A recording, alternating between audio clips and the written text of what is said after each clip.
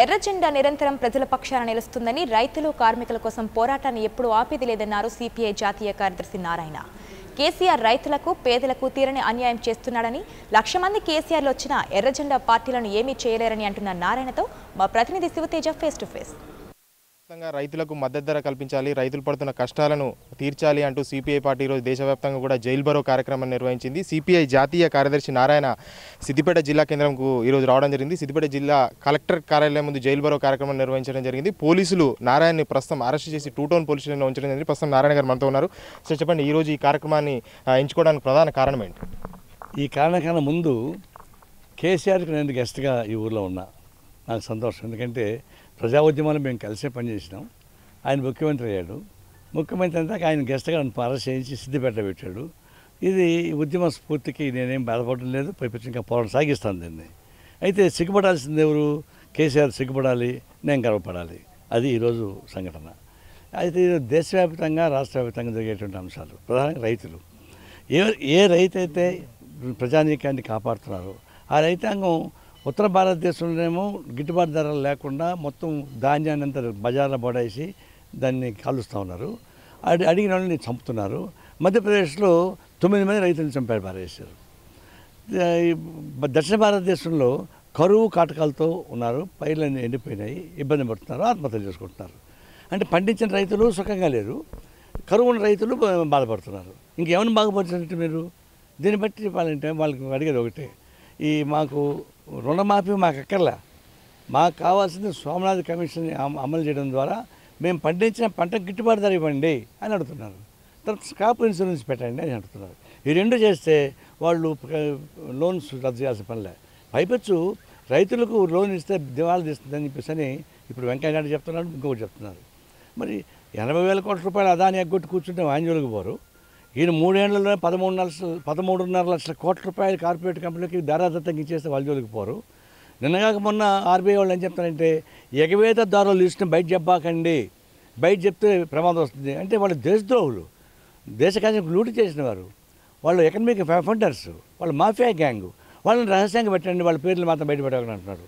అంటే ఈ విధంగా లక్షల కోట్ల రూపాయలు మొత్తం దిగమింగే వాళ్ళని వదిలిపెట్టి 4-5 లక్షల కోట్ల రూపాయలు కానీ ఇస్తే భారతదేశం మొత్తం రైతాంగానికి అన్ని సమస్యలు పరిష్కారం అవుతాయి. వీళ్ళకి రైతులు మొత్తం చేయడానికి సిద్ధంగా 180 మంది రైతులు ఈ దేశంలో ఉంటే వాళ్ళకి అనుకూలంగా పాలసీలు రావు, రిలయన్స్కి అనుకూలంగా పాలసీ వస్తుంది, అదానికి అనుకూలంగా పాలసీ వస్తుంది, రైతాంగానికి అనుకూలంగా పాలసీలు రావు. అందుకని దీనిపైన విజృంభించి పోరాటం సాగిస్తాం. జైలు బరో చేయడం ద్వారా, జైలు నింపడం ద్వారా మా నిరసనని తెలియజేయడంతో పాటు ఇంకొక వైపున రైతాంగాన్ని కాపాడడానికి, పేద ప్రజలను కాపాడడానికి, అదే దాంతోపాటు దళితుల్ని, క్రిస్టియన్స్ని, ముస్లిమ్స్ని, మైనారిటీస్ని వాటిపైన దాడులు పెరిగాయి. అది బీజేపీ గవర్నమెంట్ వచ్చిన తర్వాత 3 పువ్వులు 6 కాయలుగా ఈ దాడులు కొనసాగిస్తూ ఉన్నారు.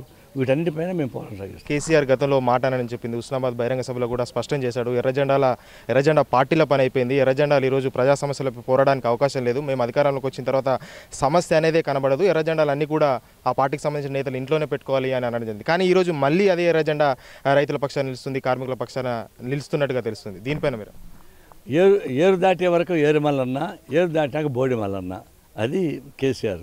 అప్పుడేమో కమ్యూనిస్టులు వీరులు సూర్యులు బ్రహ్మాండాన్ని పొగిడారు, ఏబీ భద్రం మొదలుకొని ఇక్కడ నారాయణ దాకా పొగిడారు. ఆమె అందరం కలిసి అరెస్ట్ అయినాం.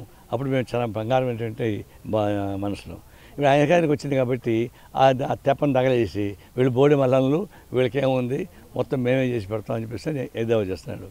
చూడు, ఎర్రజెండా ముందర ఇట్లాంటి కేసీఆర్లు ఎంతోమంది వచ్చారు, పోయారు, కాలగర్భంలో గడిచిపోయారు. ఎర్రజెండా నిగలగలాడుతూనే ఉంది. అలా కేసీఆర్ గుర్తుపెట్టుకోవాలంటే ఎర్రజెండా ఎక్కడ చేస్తారంటే సూర్యుడి ముందు ఉమ్మేసిన తప్ప ఇంకోటి కానే కాదు. ఏమన్నా కేసీఆర్ ఎక్కడ లేదు, పైపెచ్చు మాకు మంచి మిత్రుడే, అంతా కలిసి భోజనం చేసుకున్నాం, కలిసి జైలుకు పోయినాం. కాబట్టి మా పరిపాలనలో వచ్చే విభేదాన్ని బట్టి ఆందోళన చేస్తున్నాం తప్ప ఇంకోటి కాదు. మీరు చెప్పేటివన్నీ తేనెపూసిన కత్తిలాగా ఉన్నాయి. నేతి బీరకాయల్లో నెయ్యి ఎంత ఉంటుందో కేసీఆర్ మాటలు అంతే వాస్తవం ఉంది. కాబట్టి మేము పోరాటం సాగిస్తాం. చివరగా రైతుల పక్షాన కావచ్చు, కార్మికుల పక్షాన కావచ్చు, సిపిఐ పార్టీ ఏ విధంగా ముందస్తు ప్రణాళికలు ఏర్పాటు చేసుకుంది, వారికి భరోసాగా ఏ విధంగా చెప్పబోతున్నారు? ఇప్పటికే భూ నిర్వాసాలకు సంబంధించిన సమస్య పైన పర్యటన చేస్తున్నాం.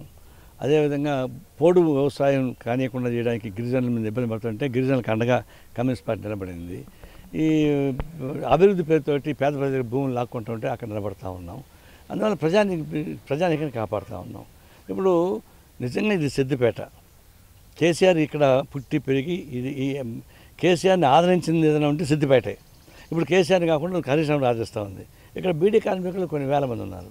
మరి బీడీ కార్మికులు జీఎస్టీలో ఇబ్బంది పడిపోతున్నారు, మళ్ళీ మాడిపోతున్నారు. బీడీ కార్మికులు కాపాడడానికి నువ్వేం చేసావు? సిరిసిల్ల ప్రపంచవ్యాప్తంగా పాపులారిటీ ఉంటే చేనేత కార్మికులు ఉన్నారు. వాళ్ళకు చేనేత జీఎస్టీ వచ్చేసింది, వాళ్ళంటే కాపాడుతావు. అన్నీ వదిలిపెట్టు. మీకు ప్రాణం ఇచ్చిన సిద్దిపేటలో బీడీ కార్మికులని, మీ కేటీఆర్ని గెలిపించిన సిరిసిల్లలో చేనేత కార్మికుని నువ్వు కాపాడడానికి ఒక స్పెసిఫిక్ ప్రణాళిక చెప్పు, మేము దాసోహం అంటాం. ఇది ఓవరాల్గా నారాయణ చెప్తున్న విషయం. ఖచ్చితంగా ఎర్రజెండా ప్రజల పక్షాన నిలుస్తుంది, రైతుల పక్షాన, కార్మికుల పక్షాన నిలుస్తుంది. ఎప్పటికైనా ఎర్రజెండా ప్రజా పోరాటమే చేస్తుందని చెప్తున్నారు. తెలంగాణ ఉద్యమంలో అందరినీ వాడుకున్నటువంటి కేసీఆర్ ప్రస్తుతం మాత్రం ఎవరిని పట్టించుకోవడం లేదు, ప్రజా వ్యవస్థను కూని చేస్తున్నారని నారాయణ తీవ్రస్థాయిలో మండిపడుతున్నారు. Camera person నవీన్తో Shiva Teja, 99 TV, Siddipet. For more updates, please subscribe 99 TV Telugu.